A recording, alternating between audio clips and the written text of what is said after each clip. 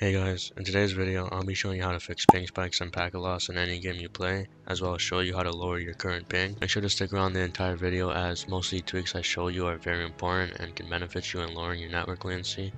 Now, one thing I want to mention before you start doing a bunch of system related tweaks is that your ping spikes or packet loss can just be a server related issue. What I mean by this is that the way your network works is it doesn't ping your game server directly. Your ISP goes through a bunch of different hot points before it reaches your game server. Now the issue with this is that if you get packet loss out of nowhere or some type of ping spike, especially if you haven't done anything within your system, this could just be a case of your ISP hotpoints just acting up. And another thing too, if you live in a country where the server isn't far from you, the more hotpoints that you use because the server is farther from you, you're going to need more hotpoints, the more likely you are to get these type of issues. Now to fix this, I would recommend using a networking app like gearup Game Booster. Please don't download any random gaming VPNs. I'll have the link to this in the description below. But basically what this will do is it'll use different hotpoints than what your ISP uses, and it also might reduce your ping as well, as gearup Game Booster might find a more direct path to your game server than what your ISP uses. Another thing too is that this won't get you banned.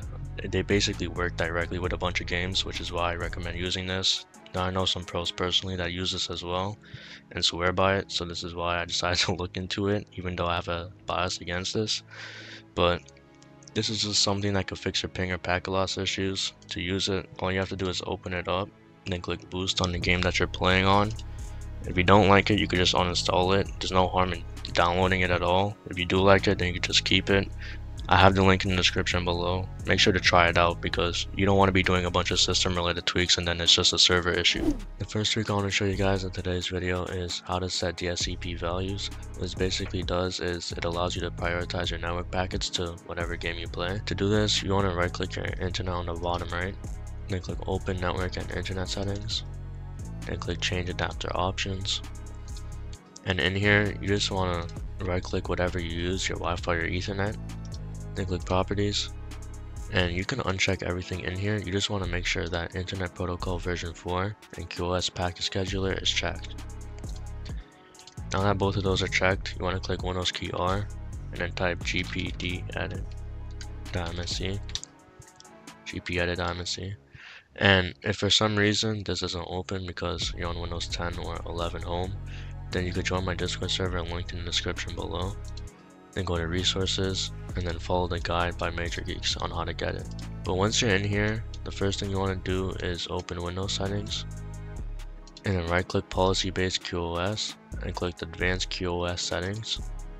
And then you want to go to DSCP marking override, check this box and then check ignored and then click OK. Now that you've done that, you want to right click policy based QoS again, then click create new policy. In here, you can name this policy whatever. You can name it to the game you play. I'm going to set this for Valorant. For DSCP value, we're going to set this to 46. There are other values you can set. To learn about these values, you go over to resources and then scroll up to DSCP values. In here, this just shows you the different DSCP values and their priorities. We recommend 46 because it has a low drop rate and low latency, but you can set other things too depending on what you want. Now that you've done that, you want to click next, then click only applications with this executable name. Now what you want to do is load up whatever game you play, and then once it's loaded, you want to go over to task manager, expand the game that you're playing, then you want to find the game and then right click it and click open file location. Now that you've opened it, you'll see that exe for the game file. To make sure that you see .exe at the end, you could go to view and then make sure file name extensions is checked. Now that it's checked, you just want to right click the game or the exe, click rename, and then you can just copy the name right here.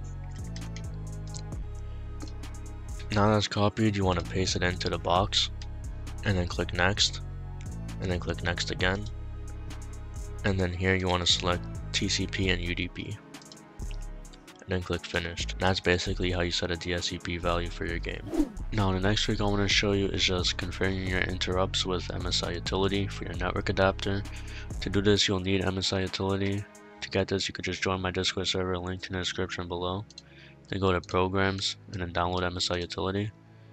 Once you have it downloaded, you want to run it as administrator, and you should get a screen that looks like this.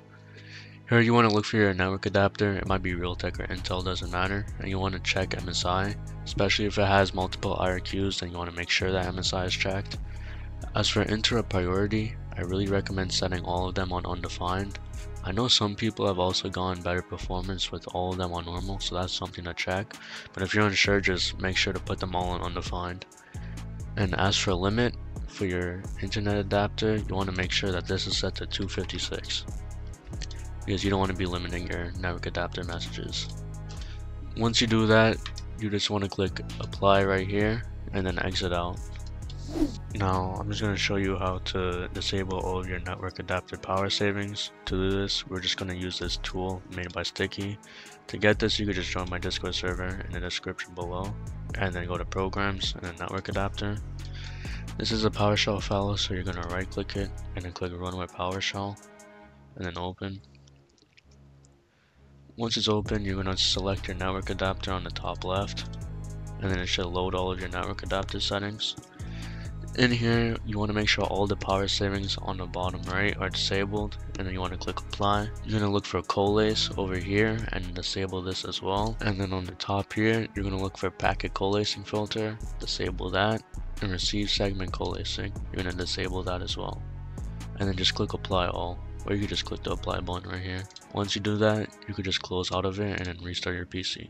That's what I have for you guys in today's video. If you still get packet loss issues or some type of ping spikes, make sure to join my Discord server and write in the chat channel or whatever channel you want. We'll probably help you out. If you want to see any more videos, let me know. Especially if you join my Discord server, I can cater to whatever videos you guys want to see.